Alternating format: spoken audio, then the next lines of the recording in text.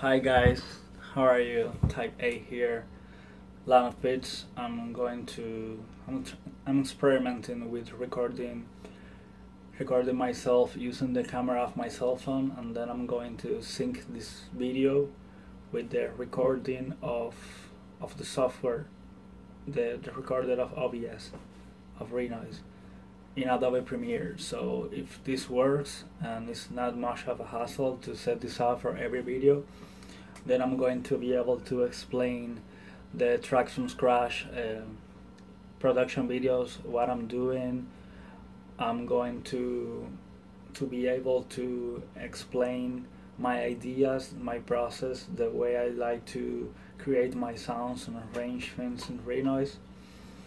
And this video is going to be about sustractive synthesis for beginners, how to make like a really simple sound.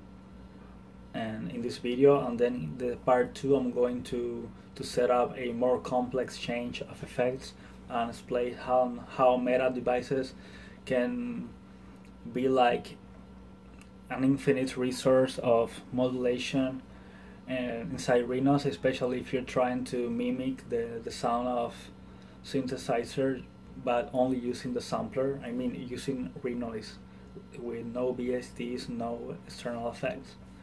And I think this is going to be cool. So for a start, I like to go to the sampler, route this to, in my case I'm using like my special template, route this for instrument track 2, and then load a cheap sawtooth waveform.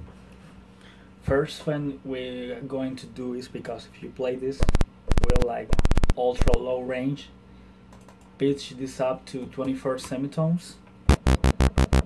I'm still in bass range, but I would like to play like a synth pad sound, so I'm going to push the overall instrument 24 semitones more.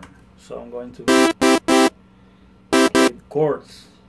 Also turn down the volume.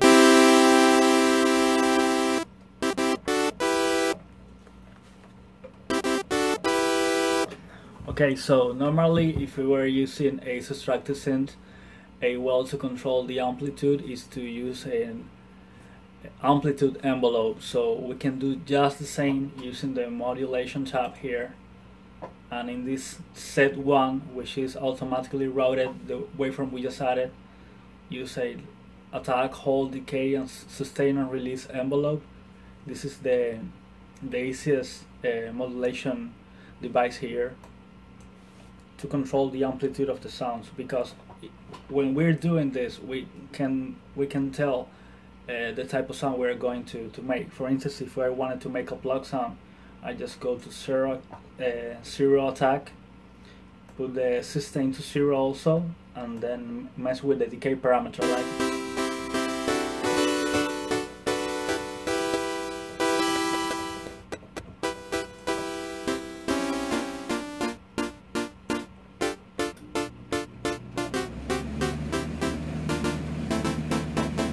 But now we're going to make like a pad sound, so I'm going to raise the sustain a bit more, I'm going to increase the decay, and I'm going to increase the attack. And also increase the release.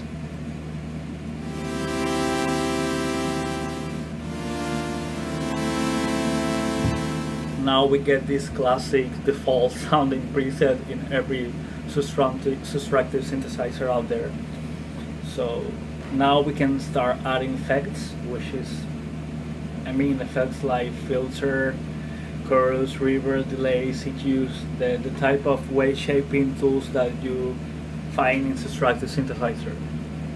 So create effects change and put an analog filter. Now the filter is static, and you don't have any way to control this using only the filter. So I'm going to start using the macros, which is the macro functionality of the sampler instrument. You access by clicking the macro and then clicking here, and then a list of parameters. It is shows us available for control. when you see this kind of orange color on top. So select the filter. Now we can move the filter.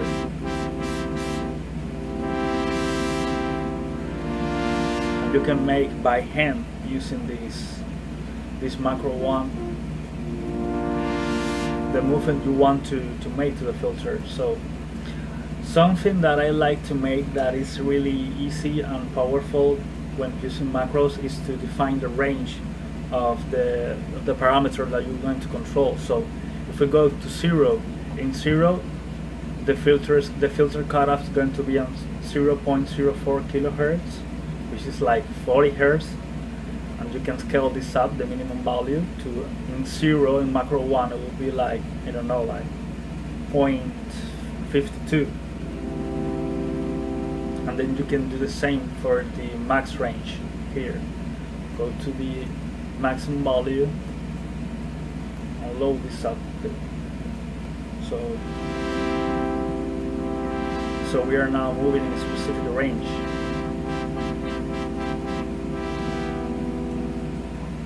Okay, rename this macro to filter, and then let's add something more to this, like a delay. Like delays, especially with this 3 to 4 or 4 to 6 configuration.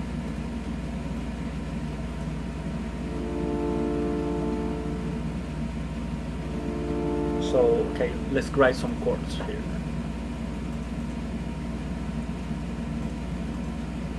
I'm going to use my MIDI keyboard to record this stuff.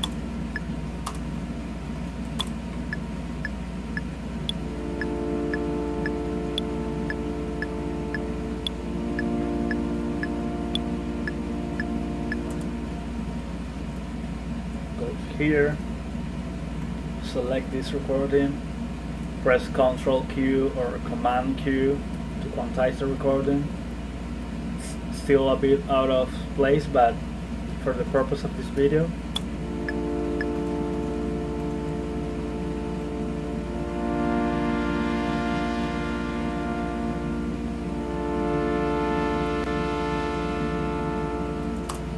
okay, so we can access now this parameter in the sequencer view by adding a instrument macros. If you load this device, it will show the list of available macros that you can automate in the automation window. So if we go to here below and we click on filter, we can now access this curve. So let's draw something.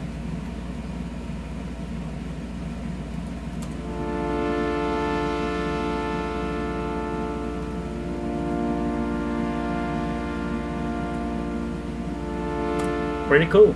So we now have this kinda like default sounding patch in every scene out there with a bit of delay.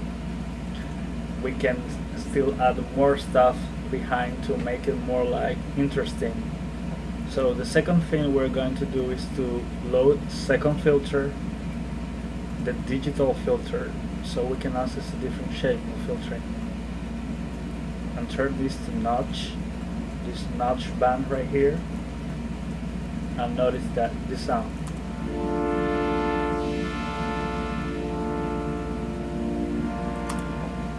And I'm not going to assign this to the macro I've just created because I want this to be some kind of unpredictable movement. So I'm going to use the LFO. The LFO, when using this, it appears as a meta device, and you need to route it to control a specific parameter. So you go into this destination, you click on Effects Change 1, Digital Filter, Filter Cutoff, and it instantly starts to move.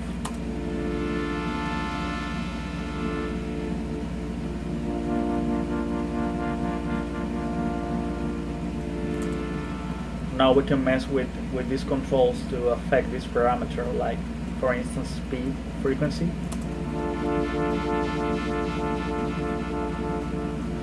The offset is going to to move the amount of filter cutoff to the left, to the right, or to the left.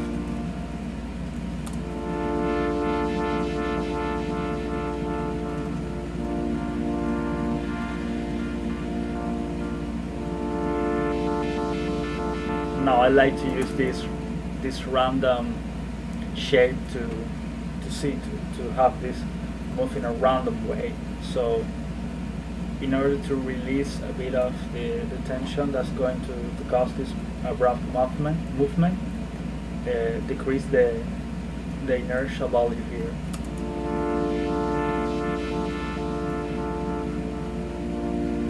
Think of this inertial value as a smooth for every cutoff and resonance movement in the filter.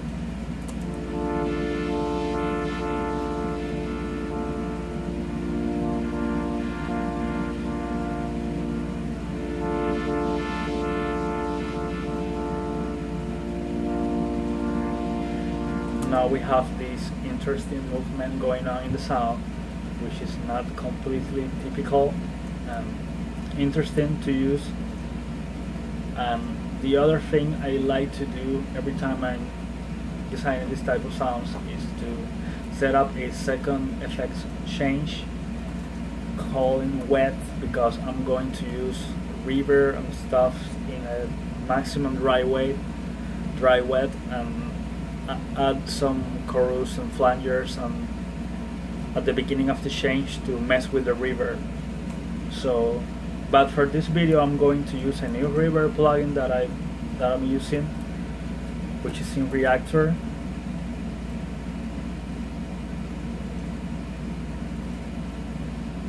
It's a ensemble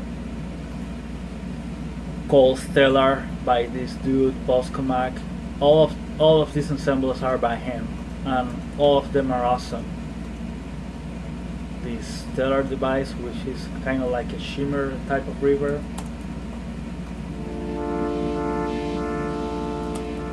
Now, in order to send the output of this chain to the second chain, we need to use a send device. With the send device anywhere in the change, but take in consideration that if you put it on, for instance, right here at the beginning, the sound that it will output to the second change will be the initial waveform sound, completely unprocessed. If we put it behind the filter, it will be the filter sound but without the delay, and so on. So I like for this instrument I will put it completely on the back. I'm going to use the keep source, so it don't cut the reverb, don't cut the output of the first change.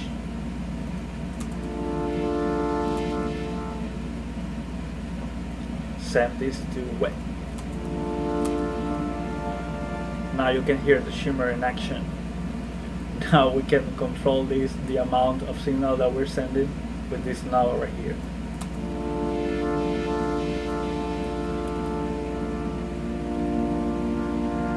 Really cool stuff.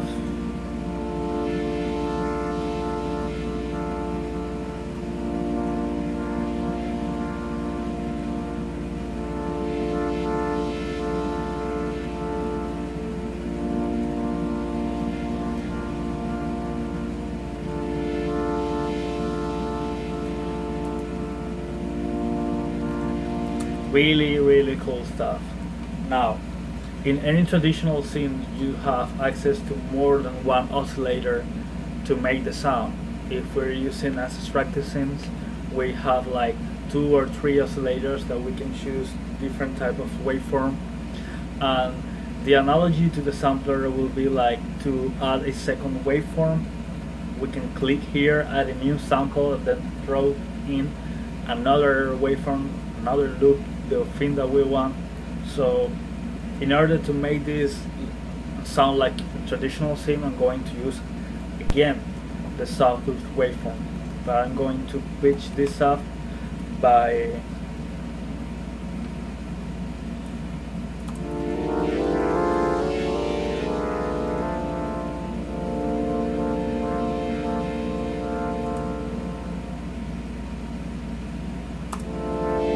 to make like the 24 semitones in relation to the 31 semitones. It's basically a fifth. I'm pitching this up 7 semitones in relation.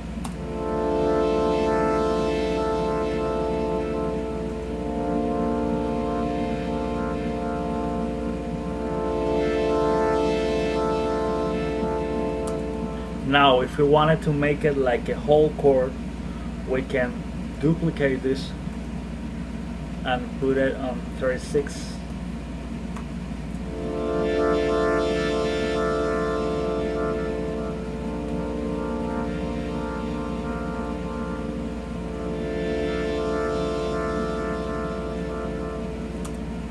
Now if we want to control a bit of the resonance and the amount of reverb of this shimmer device, we can add a third change of effects called a dry, or just to differentiate them, use a second send device in the first change, put it to mute and send it to the dry, and do the same here. Put it to dry, select mute. So you will now mix the output of effects change 1 and 2 and send it to dry. Or we can add a filter again.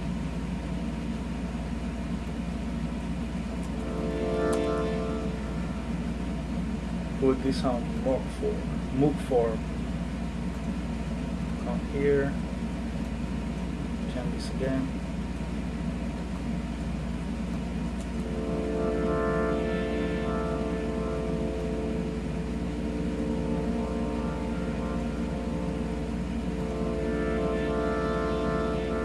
Now we can still add in stuff behind, and it will be really interesting. Like add a delay again. Put this in 4, 6.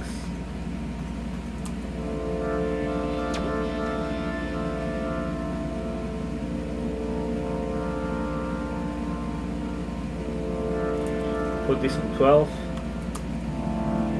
This deep pad sound, really interesting sound.